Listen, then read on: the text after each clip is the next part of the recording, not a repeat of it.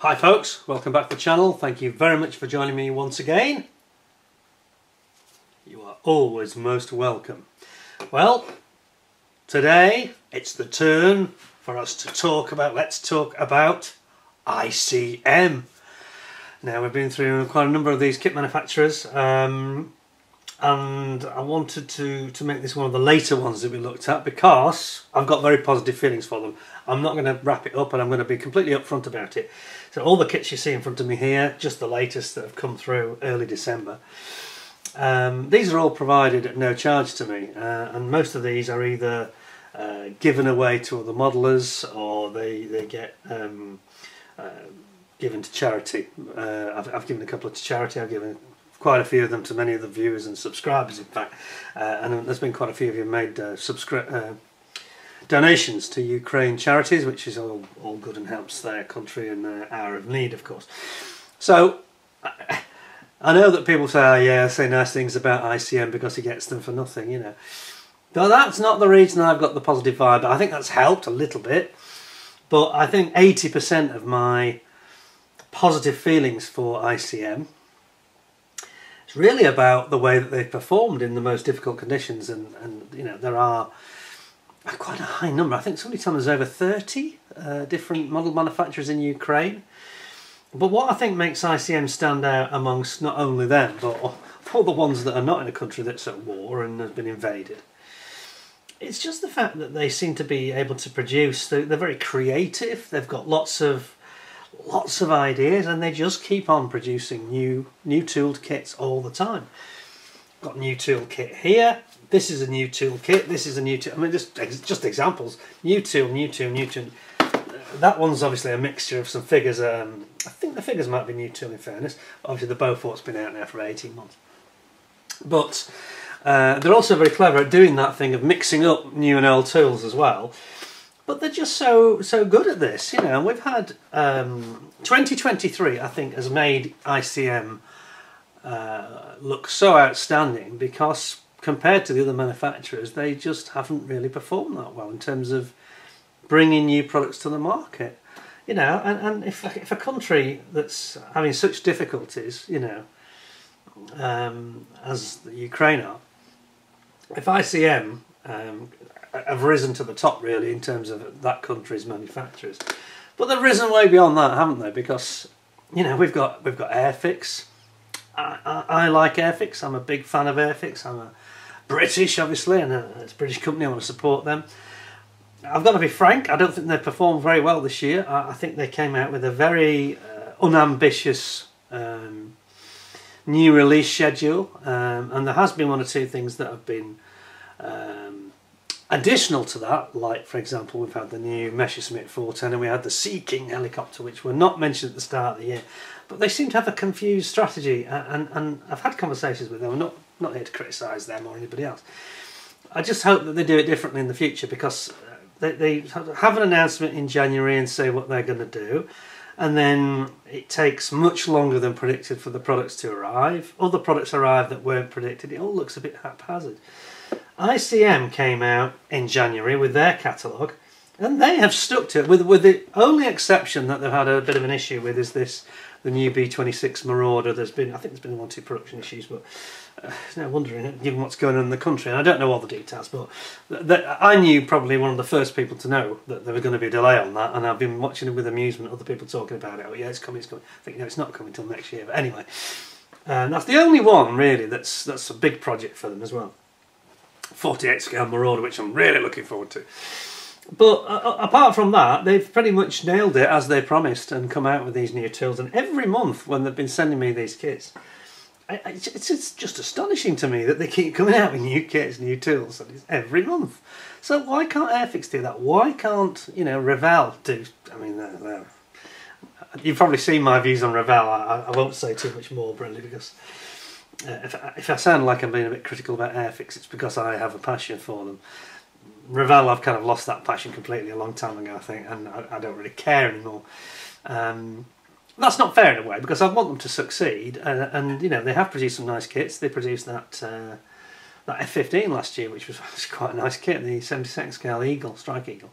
So they can produce some nice stuff when they want to, and the Hurricane they came out with, that wasn't too bad. But they just seem to have lost their way in terms of this issue of new products, you know.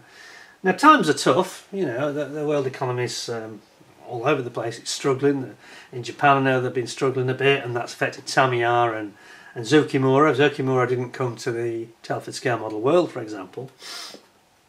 And that was a real shame if they're watching. I'm going to do a separate programme on them very soon. It was a real shame not to see their president and his guys, because I really enjoy seeing them actually. They're nice people and they've got a real passion for modelling. But they've had some delays as well, so there's been a lot of problems. So you look at ICM and think, wow, you know, these guys what they've achieved has been astonishing, really, you know. And they've put Airfix and to put Airfix and Tamiya and Zukimura in the shade in some respect is a very impressive feat to have achieved, and they have done that. So yeah, I think it needs to be said, really. And I'm going to say to you right now, in terms of this year, they are my kit manufacturer of the year by miles, quite frankly, because they've outperformed everybody by a huge margin. So there's no contest. It's not. I'm not going to sort of make this a clickbaity thing where I say, guess which manufacturer, because it's obvious which is the best this year. The best manufacturer for innovation and new products is ICM, and there is no contest with anybody else. Airfix don't even, no, sorry, you can't hold a candle to them, you know. There just hasn't been enough new stuff. I mean, the Buccaneer wasn't really new, it's only got, I think, 2 sprues that are different. So that doesn't really count, even though that is a product I'm going to enjoy a lot. But these guys, as I say, you know, they're bringing out figures and pilots and doing a lot of things that we've been asking for. And they do it at I keep mentioning Airfix because these guys at ICM are actually in that same market, Airfix, Revell market. They're very affordable. I mean, you know, we've got here this new one, which is the 32nd scale. Yeah, so they're nice big figures. World War II pilots of British Naval Aviation, and this is retailing, I think it's retailing about £16, £17. They're not expensive kits, you know, they're not, whereas Tamiya and Zukimura are very expensive, you know, they are perhaps engineered at a price to be premium products. But these are, you know, we've seen some of these, like we saw the Sally Bomber I reviewed recently, which was absolutely incredible. And of course we had that amazing, these helicopters they brought out as well. We had the Sikorsky TH-54, the Sky Crane helicopter. Huge thing, you know. Absolutely massive kit. You know, I think it's retailing for £135, £140. That's a monster. And they brought out some absolutely stunning Cobras, attack helicopters. They brought out the Vietnam set where they'd actually got a mixture of their own tooling at 48 scale with the Bronco and the special hobby tooled Cobra. And they're doing clever things, as well as the quality being good. They're doing clever things. Now, it's not all beer and skittles. Nobody's perfect, you know. So I'm going to say a couple of things which I've already passed on to ICM previously. A couple of areas where they could improve. One is the instructions. They're very good generally. They are very, very good instructions, much better than excuse me, some of the Far Eastern manufacturers. Just 1 or 2 areas where I think they could have a bit more wording, a bit more clarity about, especially things like I mentioned the big helicopter. That was the one that really struck you because it had lots of these delicate engineering components of the engine and the gearbox and all that kind of, and it didn't tell you what was what, and it was quite hard to follow. So I actually passed that on to ICM and I sent them some examples of other people's instructions in a similar scenario, and that was passed on. They said, yeah, well, obviously there's a long lead time gestation period with these kits. It's probably about 12-18 months. So that will take a while for them to further develop their style, I guess. But it certainly wasn't rejected, you know. I did also ask them the other thing. The other thing that really came into focus as an issue was particularly on the Sally Bomber, because on the Sally Bomber it has 130 windows, and it really needs a masking set. And I've made this point. Now they're a bit more resistant on the masking sets because I think it's an extra cost for them, and I think it's something they'd have to go and buy in from a third-party supplier, whether that would be in Ukraine or maybe Edward or something like that. It's clearly going to have a cost for them, and they've been a bit resistant to it. I think the problem is, as I've said before, I think if they don't want to go down that road, they've got to be careful about the subject matter, because I think to say that and then provide the Sally Bomber, which got 130 windows, and you're going to have to go and buy a third-party mask, whichever way you do it, you know, it's a tricky one, isn't it? I think that it's not a wise subject to perhaps have introduced it without a mask. So it's all about balance, isn't it? And perhaps choosing their battles or choosing their subjects wisely. So there's a couple of areas where there are some areas that they can improve in. I've also mentioned about maybe on some of these smaller scale aircraft having stands and things like that. But you know, when you look at the moulding quality of some of these kits, they're just outstanding, and we've seen so many reviews where I mean, they have got one or two where there's been a reboxing. The Reeboks I mentioned Special Hobby. They've also done it with Revell, one or two of the old Revell mouldings, toolings. Things like I think it was the RAF set. I think that turned out to be the Revell original tooling, didn't it? The one that had the dog and RAF personnel. But here we've got brand new tooling, you know, with new personnel. There'll be a review of this going up, probably out there already, if you haven't seen it already. It will certainly be around very soon. But they're coming out with interesting things, you know. Goulash Cannon, the mobile field kitchen for the German Army, World War II. You know, and again, there's something very unusual. The Gotha aircraft, the one that was not to be confused with the really big Gothas or the World War I Gothas. This is the one that was actually a glider, a transport glider to be towed, and the Germans decided to add a couple of engines on it. So again, it's obviously, I think in Ukraine there's probably quite a lot of things in their museums which gives them some good material to go at. Same with the Haname. But they never stop sort of innovating, and you know, they've started doing quite a lot of British subjects as well, like I've got the Beaufort there. That was something that people didn't really expect, and they've got the Marauder coming through. So they're doing more and more interesting subjects. Just wondering if it shows us fairy swordfish in the background on this one. I don't know if that means that they're going to do that. That'd be nice, because they've done a few interesting off-the-wall aircraft. You know, people sometimes say that they're a little bit perhaps not the most detailed on things like the interiors, but I think that's true. But I mean, if I had £1 for every hour I've spent on aircraft interiors that never ever get seen by anybody ever again, and I'm thinking particularly of my Tamiya 32nd scale Mustang, which had a huge amount of time and effort put into it with wood effects on the floor and all sorts of things. And it never got seen, so, you know, a bit of a waste of time. So there's a balance to be struck, isn't there? I think when you've got things that are open, then yeah, there needs to be some good detail, I think. If it's all closed up, then really, I'm not sure.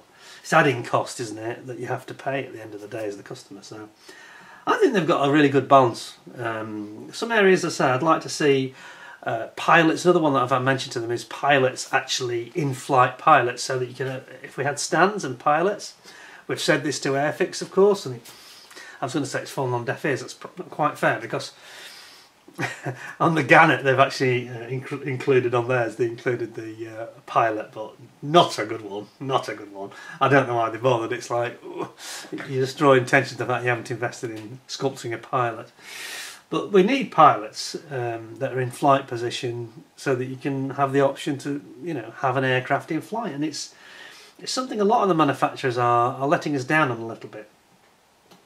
One that doesn't do that isn't letting us down, of course, is Tamiya. We'll talk about them separately. So it can be done, you know, and then they do it really well. And they give you a stand on some of their models as well. So it can be done. It's just a question of, I suppose, you know, if you're the boss at ICM or another manufacturer like Airfix, you know, these guys have to sit there and think, well, how much will a pilot cost us to sculpt a pilot? And, you know, if it's a World War II, you know, for example, like this pilot here, they've done a separate set. Well, I don't mind, personally, I don't mind buying a separate set, excuse me, but I think that's probably the way that they should go. I think you should do it separately. So, you know, an individual tooling for those characters, and then they can sell them as separate for those that want to buy them, and that way they don't end up with added cost and higher priced kits that are not necessary. But those of us that want to have pilots and stands and things can get them, you know. That's the way forward. That's the way forward. I think give people the choice. and if it's a question of cost and profitability, then that's the way for them to go, I think. But haven't they been an amazing company? You know, they've come up with so many. I mean, they did that. So many interesting variants of things. You know, like the Paravane Heinkel HE111. They did the Mistel, which has got the it's the Junkers, isn't it, with the BF-109 on top. It's a guided bomb anti-shipping aircraft, and lots of things like that. So many interesting subjects. We had a World War II German medical team, which of course would go beautifully with this, wouldn't it? And so many of these things that they brought out this year, as well as their own Ukrainian subjects like the Cossack or the MRAP vehicle. That was a very nice one as well. That was an excellent kit. Some really nice, interesting and unusual subjects, and there's a quality to the moulding. I said a few weeks ago that they seem to get literally better with every kit. You can see slight evolution from kit to kit with the new tools. You know, they're really doing a great job with the tooling and the design of the tools. They just need to work on things like some of their instructions and these deciding whether it's a good idea to have a masking set, I think. Especially when you've got... I don't think any modeller wants to do their own masks for 130 windows on a bomber. Anyway, another one here, and this has got quite a lot of windows on the Beaufort. It's another one that made me think about it, actually. And this Gotha, that's also got a lot of glass with it. So they seem to like aircraft with a lot of glass with it, but they're not giving us the they're not giving us the means to actually mask and do the framing. So if if I was to give them advice, I'd just say, yeah, I think about that in the future. But this year in particular, I think it's absolutely amazing the way they've performed, and they've outperformed everybody, as I said. So they are my kit supplier of the year, not because I get these without charge, you know. I mean, I get kits that are perhaps not particularly my subject matter, I don't know, but that's not the point. This is why I tend to pass the kits on, you know. But so that doesn't really influence me particularly. If I was paying for these and I was just buying one or two or three of them, or getting them as gifts, I would feel exactly the same, you know, because they're just a pleasure to actually go through them, you know, and to see the way that they're evolving their quality and becoming a leading supplier. I mean, they're definitely in the top 5 manufacturers in the world now, ICM, no question, in my mind anyway. That's my opinion. Would I place them above Airfix? I think that's a hard one, because obviously Airfix has got a very long history, so you can't really compare them in that respect. But certainly in recent times, in the last year, 18 months, I think that they've outperformed Airfix, Revell and Tamiya. Zokimura is a sort of slightly strange one, because they're not quite so such a big company, and they tend to do big projects infrequently. But I just don't think you get better value from any model kit at the moment than you get from ICM. I mean, obviously there's others in Ukraine that are also having this difficult situation to actually try and manufacture in. You know, we've had Mini Art, we had their new interesting kit, which was the P47 Thunderbolt for D25RE, the bubble top. That was a nice kit. Not too many minor reservations, but overall superb, you know. And we've got, you know, Clear Prop have come out with some lovely kits this year as well, also in the Ukraine. Models Fit, etc. A model. There's a lot of manufacturers there, as I say. But nobody is releasing with the frequency and the innovation and the interesting subject matter that ICM are.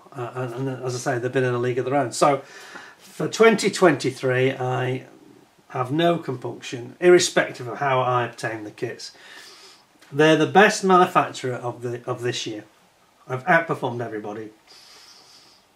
And I would say to the others that I've mentioned on that list, you know, pull your socks up, because every one of those companies has underperformed, and they know they have. They know they have, compared to other years.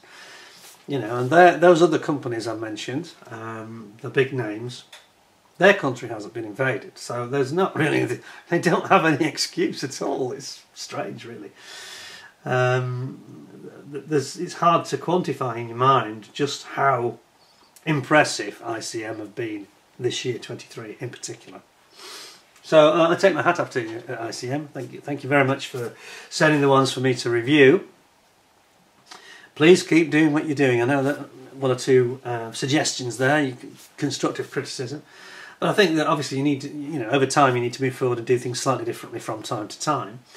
We all have to learn, as we go through life, whether we're individuals or companies, and make small changes to improve things. And that's all it is. They only need to make small changes. I mean, they have great artwork. They come in a really nice solid box. I've not had one yet where there's been actual transit damage in transit, even though my courier service, the parcel force from the Royal Mail, are not very good. I have a nasty habit of dropping the package. But they're so well packed, everything's solid, they make it really... There's no rattle, is there? It's nothing, and that's still sealed, that's from the factory, I haven't opened it. Everything is solid and really well packed. It's a box within a box. They've got so many things that other people don't do well. I mean, let's just talk about people, Revell, their packaging is fairly dire. They have everything in one bag that's quite loose in a silly box that is not the right shape or size or design, and everything arrives and you often get broken parts quite commonly in Revell kits. Now these guys, it's almost like they've taken a look at the market and said, right, well, we're going to do it right, So it's very impressive, and I'm not sure what more I can say about it really, except to say that it's absolutely, it's very heartwarming, and it fills you with enthusiasm for their product when you see the thought that goes into the packaging and the artwork. It just starts off on a positive note, and it generally carries on like that as you go into them. So it's been a real pleasure for me this year doing these reviews for them. It's been, it can be a little bit time consuming, but it's no effort at all because it's such a pleasure, and long may it continue. I'm very happy to carry on doing that. It's been brilliant really. And I just hope we can carry on, and I'm looking forward to this Marauder. I'm sure most people are. That's going to be a nice one, I'm sure of it. So if you're thinking about, you want a nice B26, you want to get your name down and get pre-ordering that one as soon as possible. I'm not sure the exact dates. I think it's going to be late Jan, early Feb when people are probably going to see that. But we shall see. We shall see. Anyway, there we go. So that's my take on ICM. I mean, it's a company that's got quite a long history. The back catalogue, I could have got the catalogue out again, which I've shown before. And they have got sort of a history, quite a lot of Soviet subjects, which some of those have dropped actually for obvious political reasons, you might say. There were a couple of items I actually asked them for, and they said, no, we've dropped that one, which I fully understood. And they've got a long history of doing figures, and they've done ships. They've been going for what, 25, 30 years or so. They're not a new company, but they've really evolved well. And if they can do this when they're in the middle of this terrible geopolitical situation in their country with an invasion, imagine what they'll be like when things calm down in the future, if peace breaks out, which we hope it will. Just imagine how strong they might become in the future. I mean, they could be they could become the biggest kit manufacturer in the world if they carry on like this, over time. But we'll see. We don't want them to get too big, and I say, because they do quite a lot of interesting... You wouldn't call them... How can I put this? You wouldn't call them a manufacturer who chooses safe subjects. That's what's nice about them though, isn't it? Some of them are safe-ish, like that's probably safe-ish.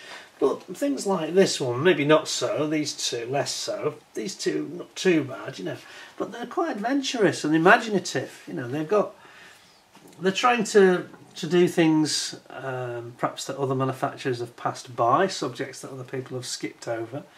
And I think it's working for them. And there's few people have got a bad word to say about them, apart from, as I say, minor lack of detail on one or two kits. The masks and one or two of the instructions could just perhaps have a bit more detail to them. But they're such small criticisms, such small faults compared to their competitors, that it puts them in a very, very positive light with many, many modelers in the hobby, Anyway, that's my take on them. I say where they sort of rank. Marks out of 10, I think you'd definitely give them 8.5, 9 out of 10, wouldn't you? Absolutely no reservation at all as a manufacturer.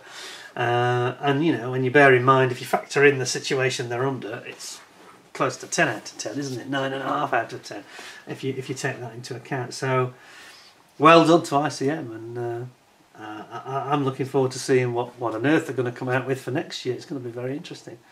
It'd be nice if they did a swordfish. That would be an interesting subject. But they just seem to mould them with such creativity and so sharply. They're getting, you know, they're up there with Tamiya on some of the moulding quality of the new tail work. It's very, very impressive. Anyway, I wish them the very best of luck, and Merry Christmas to everybody at ICM. Thank you very much for your choosing me to do these reviews for you as well. That's not coloured my judgment in any way though, but it has probably enabled them to have a bit more exposure than they would have. I know I'm not the only one. I think there's one or two of them, people that do reviews that they've supplied them to in a similar way, but they're just creating a positive buzz in the hobby. I think that's kind of, without them, if you took ICM out of this year, suddenly it's been a bit of a, suddenly it looks like a downbeat year with very few releases and no, you know, only a couple of major highlights really, and not the numbers that you would normally expect. So they have really sort of almost made up the difference for the other competitors of theirs that have fallen a bit short. Yeah. Anyway, thank you very much for joining me. I'm going to give them 9.5 out of 10. Let's say 9 to 9.5 out of 10. That sort of zone. I think that's fair, and that's a very high rating. And I can only think of 2 others that are close to that. But I won't. We'll talk about them in a different video. So thanks very much to ICM for their excellent performance this year. Some wonderful, wonderful work they've produced. Beautiful kits that are very exciting to actually open and share with you on YouTube. And I hope long may it continue next year. Let's hope we get some more. So thanks very much to ICM. Thanks very much to you for watching. And I hope that I can bring you more exciting ICM reviews in the not too distant future. In the meantime, take care of yourselves. Thanks for watching, and bye for now.